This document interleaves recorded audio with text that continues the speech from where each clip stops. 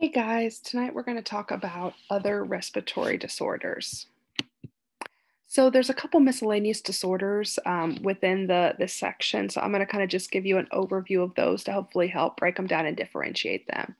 So first, there's what's called acute bronchitis, and what this is, a lot of people mix this up with chronic bronchitis, which is related to COPD. But what acute bronchitis is, this is an inflammation. Because I always think itis is an inflammation, and then of the airway, which is the bronchioles, and it's usually caused by a virus. And usually, what this patient's going to come in and complain about is, hey, I've had a cold, but the cough hasn't gone away. I've had a cough for weeks or months. They may have other cold symptoms like a fever, feel general weakness, chest pressure. The thing about this is it's usually self-limiting, but what we want to do is prevent further infection. So teach them very good hygiene and how to help prevent this in the future. And we are going to help treat those symptoms. They may need a cough suppressant. And keep in mind, generally, we don't like to use cough suppressants because we want people to cough stuff up. But with these patients, they've been coughing so much that it's maybe they're not even sleeping. So sometimes that priority to make sure they're getting rest and to help this virus to pass is more important than trying to make sure that they cough stuff up. We definitely don't want to get too extreme with that stuff, but we may need to use it's what's called an antitussive or tussive. It might be tussive, but it helps to suppress that cough reflex. We may also give antipyretics or like acetaminophen if they have a fever. We're also going to encourage fluids because fluids help to thin secretions. In pretty much every respiratory disorder, we're going to encourage fluids because we want pretty much that sputum to come up. And the best way it can come up is if we thin out those secretions. Let's talk about bronchiectasis. And this is one that a lot of people find very confusing because it has a funny name. and it's different than a lot of other things we talked about. This is the only disease that involves dilation of the airway. When I say dilation, I mean open. So, like, most of the disease we talked about, like the airway being closed, constricted, narrow. This one, it's wide open. So you would think, oh, that's a good thing. But it actually, what happens is that, like, in order for in order for mucus and things to move, there needs to be at least some constriction, but there's so much dilation, mucus just gets stuck. And what happens, kind of think of it like plaque in your arteries. Don't worry, we're going to get soon to that if you don't know what I'm talking about. Cardiac is just around the corner. Pretty much what happens is mucus accumulates and like plaque in arteries, it stays there and it causes a blockage. So pretty much think of this like an obstruction to the airway. All this mucus gets stuck and has nowhere to go because there's no squeeze to help get that mucus out. This is a permanent dilation. So when a patient gets this, there's no reversing it. There is some treatments and things like that, but most of it is supportive just to try to help to prevent complications. For this patient, you're going to expect to find thick, purulent sputum and coarse lung sounds, and so that's a little bit different. While, some of the other diseases we've talked about, there's mucus accumulation, blocked airway, and stuff like that. This is thick, purulent sputum, and the lung sounds are coarse. Remember, with like asthma and COPD, they have that wheezing with all that mucus. With this patient, they have the dilation. So they actually have wet lung sounds because they're just accumulating all of this purulent sputum because they can't get it out.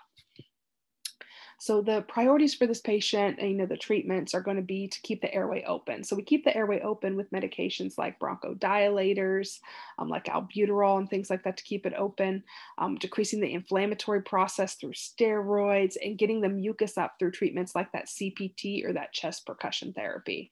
It's really going to be important for this patient to increase their fluid intake and make sure we're doing as much as we can to get that mucus out. Because that mucus is just staying in their airways, they're at high risk for infection. So a lot of these patients need regular antibiotic therapy. So we're going to do all these things to support them in order to help to prevent complications from this and help them moving forward to prevent them from having further infections and things like that. There's also what's called pleural effusion. I think effusion, kind of think fluid. So this is fluid in the pleural space or in the lung space. That's the space between, the two layers of the lung, not inside the lung, not outside. It's kind of in the middle space. There's a sac around the lung, and there's fluid kind of accumulates there. It's usually caused by an infection, or like, if you have liver disease or some GI problems, it can lead to a pleural effusion as well. And it makes it really hard to take deep breaths because pretty much what happens, kind of think of it like it starts to hug your lung, but it takes up the space of your lung, so your lung can't expand as much. So it's kind of the same idea as like think with like people that are obese, that their stomach is it's so large that it kind of presses up and it prevents the lungs from expanding. So it takes up space and decreases the ability for expansion of the lungs. And the pleural effusion does the same thing. These patients are going to complain that it's hard to take deep breaths. They're going to have diminished lung sounds. Really, it's a lot of that, like we're going to need to do a really thorough respiratory assessment, check their oxygen saturations, and really look at that work of breathing that they're doing because it can be very hard. Our primary treatment, of course, is going to be to remove that fluid. So we can sometimes use medications like diuretics, but we can also use treatments like a thoracentesis. And a thoracentesis is where we stick a needle, not us as the nurse, but the doctor. They get an ultrasound and they stick a needle in that lung space and drain that fluid. And sometimes they may even put a chest tube in. If infection was the cause, we may need antibiotics to help resolve that. And along the way, they may need supportive oxygen therapy to kind of help with that, that since they're not able to have complete gas exchange, we can help with that by giving supplemental oxygen. There's also what's known as pleurisy. I always want to call it pleurisy. And if you're in my class, you'll hear me call it pleurisy. Isn't easy. This is we call it a lot of the miscellaneous lung disorders I've talked about can cause pain, but if you're thinking pain in a lung disorder, this is the one. Pleurisy, I'm going to say it right now. Pleurisy is the inflammation of the lung that leads to pains. This is the one most associated with pain. The pain is the biggest complaint usually in these patients. It's usually related to infection. It can be from cancer treatments like radiation to the chest or trauma to the chest wall. And they're going to complain pain is worse when they inhale. You're going to listen for what's called a pleural friction rub. And what the pleural friction rub is pretty much that lining that we just talked about with the pleural effusion that has all the fluid in it. It actually, like, that fluid leaves, and so the lining of the lung just kind of rubs against each other and it makes this kind of squeaking door sound. But we want to listen for that because that's usually a sign of pleurisy.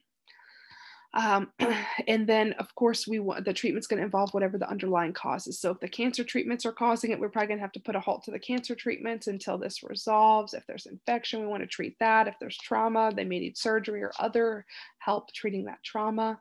And then give them supportive care. Anti-inflammatories can be very helpful because this is an inflammatory process. And we want to do splinting. And splinting is where you put like a pillow to the chest. Like if I was having pain, like trouble breathing, if I'm pushing down, like when I'm taking a deep breath, it helps to take away some of that pain since it will help me to not expand so much.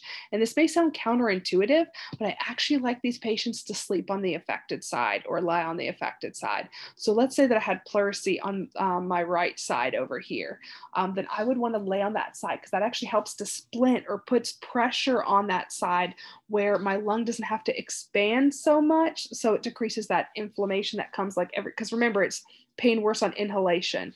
So every time I inhale, it's kind of doing a forced splint for me. It's putting pressure so that expansion doesn't happen, so that I don't have that immense pain that I'm having because my lungs trying to expand, but it's inflamed. There's also what's known as atelectasis. And what atelectasis is it's where the place where gas exchange occurs in the bottom of the lungs, they collapse. And so pretty much what happens is that like your ability for gas exchange decreases. It's usually caused because people will be like in the hospital and they'll have surgery and they're like, oh, I don't feel like taking deep breaths. They're tired, they're on medications. They have pain, they don't feel like taking breaths. And so what happens is eventually those, they kind of like a balloon, like they deflate. But these pretty much collapse, which, that means that oxygen is not getting into those to help to oxygenate the body. So atelectasis can commonly lead to pneumonia and other complications. So we definitely want to try to prevent it. The main symptom we're going to notice is diminished lung sounds. We may notice a change to their vital signs, including their oxygen saturation, but usually the first thing we notice is just very diminished, like, hey, they need to take deeper breaths. We want to encourage them to do turn, cough, and deep breathe. Regular movement is really helpful in that incentive spirometer. So usually that's ordered to be done every hour while awake, but most patients don't do it that often. So it's our job, kind of like when we're doing our hourly rounding, to go in and be like, hey, have you done your incentive spirometer? And just encourage them to do it. Take those breaths, because that can make a big difference between them having complications with their atelectasis. Last but not least, there's environmental lung disease. And what this is something that looks a lot like COPD, but the cause is due to a chemical or dust exposure. So when you're thinking the symptoms and what it looks like, it's going to sound a lot like COPD. And I promise I'm not doing that for dramatic effect. It's going to sound a lot like COPD, look a lot like COPD, but it's different. So people that work like farmers that are around pesticides, or people that are coal miners, or that work in a chemical plant, they're exposed to chemicals, and sometimes they don't always know it, or they're not wearing the right protective equipment. And so sometimes then 10 to 15 years later, they start getting like a COPD-like illness. They can have shortness of breath, wheezing, weight loss, a lot of respiratory difficulty, things like that. So as a whole, we provide supportive care for these patients. We want to support oxygenation. So we give them medications like albuterol or bronchodilators to prevent that bronchoconstriction, give them oxygen, and then also help to get mucus up through that chest percussion therapy, or CPT. Of course, we want to try to prevent this whenever possible. So making sure that their workplace is safe, that they're wearing the protective equipment. I mean, some of that stuff can be annoying, but excuse me, this chronic lung diseases, trust me, and this is something that you can't reverse. It's definitely worthwhile to wear that equipment in order to prevent a much bigger problem. So we just want to make sure that their workplace is being safe and that they're following their workplace's guidelines. So if we identify someone who's at risk, then we want to make sure that they know about this. That is other respiratory disorders. I hope that this was very helpful for you to kind of get started in these disorders and different processes. I will see you on the next one.